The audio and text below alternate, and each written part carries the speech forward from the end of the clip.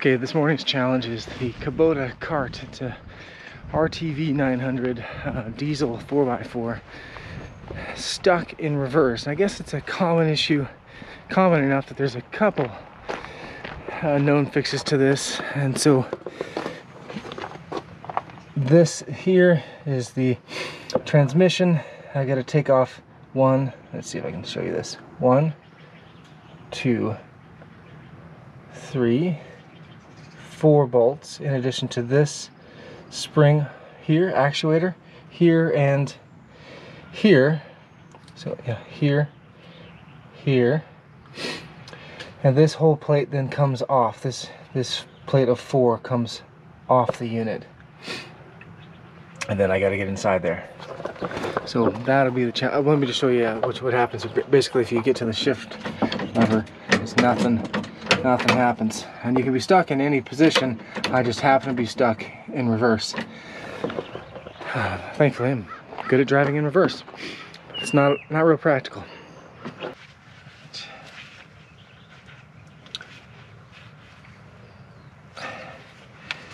Gotta release this sucker. It's a sensor for neutral.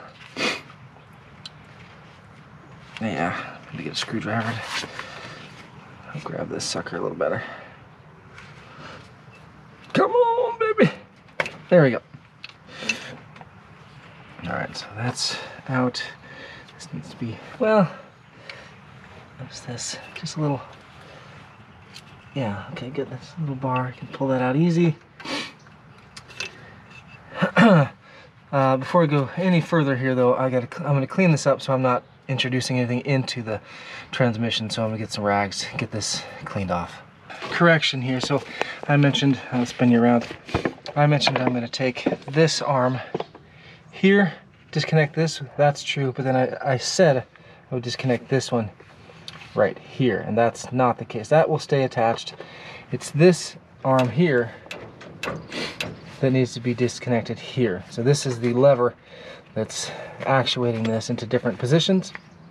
So I'll disconnect here and here, in addition to the 4 bolts that hold the transmission in place.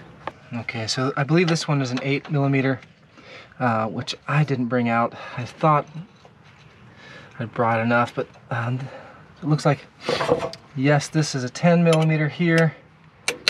I've got a crescent wrench. Hopefully it's not. It looks pretty clean, and I did do some WD-40 on it earlier. So if this is giving me any resistance at all, I'm just gonna stop and go get that proper size wrench. I definitely don't want to. Ah, good, good. A little pressure, and she comes right. Coming loose there. Get in there. Such a small, right. Yes, nut driver would have been faster, but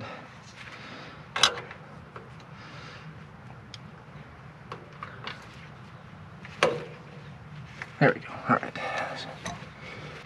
This is disconnected. Same thing. We're going to disconnect here. Easy peasy. Excellent. We do try to keep the machines pretty clean, so that helps. Obviously it's underneath the dump bed, which don't know if I noted, but we have this braced.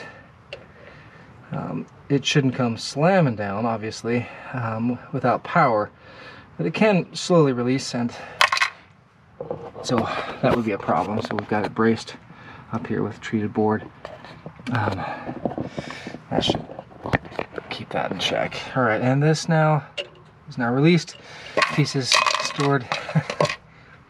Safekeeping. All right, now we'll get to the transmission case itself and get that released. I believe these are 12mm. Yes, excellent, 12mm. There we go. Come on, baby. Let's take her easy.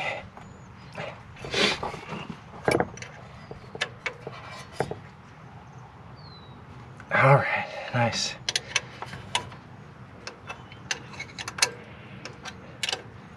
I'm just going to take a little bit of each real quick before I Ah. Yep, good.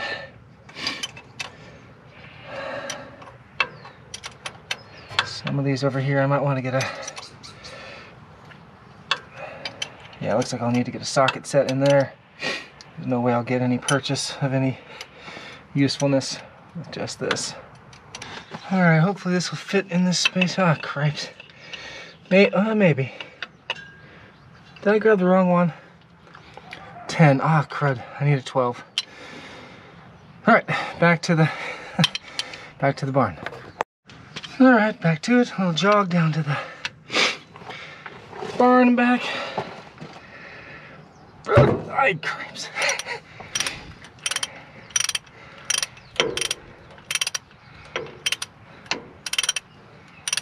Great, got her loose.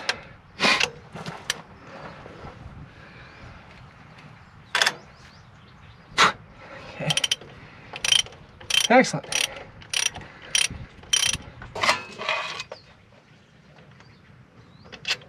Right. One.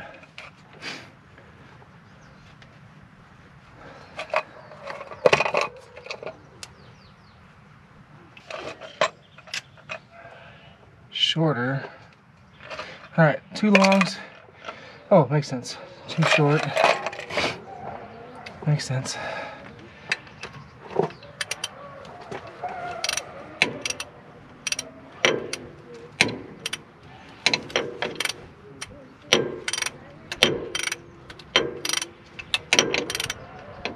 Okay.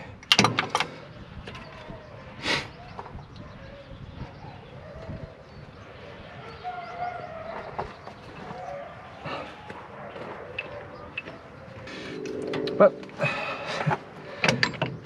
alright, so I believe we just have some of the what is in there? Come on. A little bit of that gasket. Ah, here we are. Okay. Oh, there's a pin. Okay. It's a bit of a pin holding there for a bit of... Alright. So that's the inside here. This, well, this is a clean finger. This is what's actually, actuating. But these two are misaligned.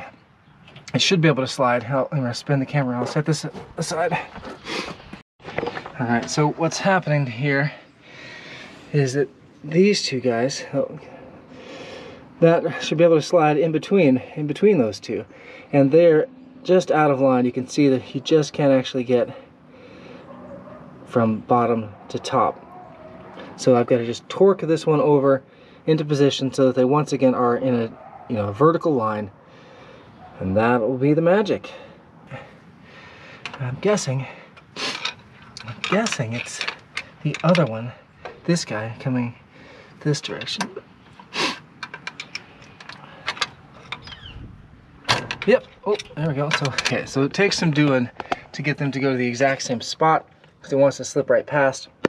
I just use a big old screwdriver just to kind of torque it slightly to the side, and then of course you have to go right past to the other position. And ultimately these are shift positions, high, medium, low, and reverse.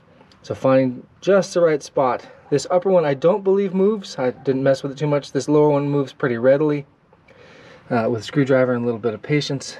So now we'll get the top drive back in there. I'll show you that just real quick, which I showed just briefly, but it's this upper arm here, right there, that will move in and select, and actually,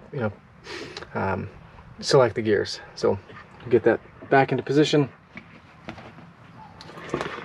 shortly. We'll see. I got rain coming, so hopefully we can beat the rain. I can see here.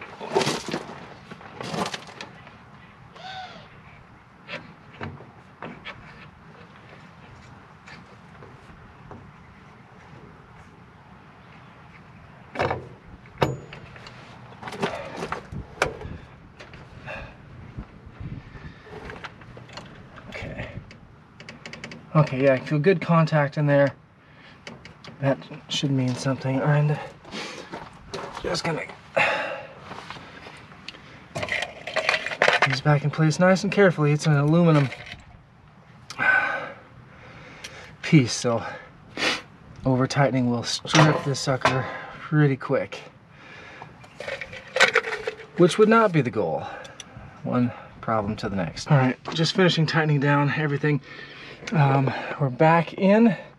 Something that I'll note, so it looks like we've had success. Something that I'll note that I forgot to, well, I didn't forget, I ran out of batteries. It's a little colder than the GoPro likes, but you saw the selector, right?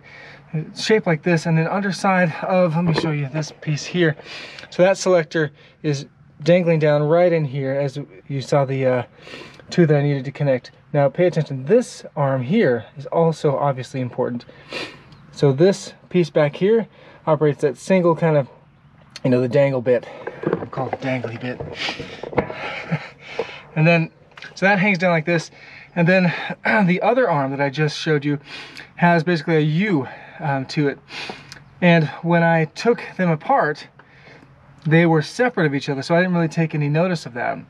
But interesting, I was stuck in reverse, others could be stuck in high or any particular gear. So for me, the orientation was separate, and that was actually part of my problem in where they were stuck. It'd be different for everybody.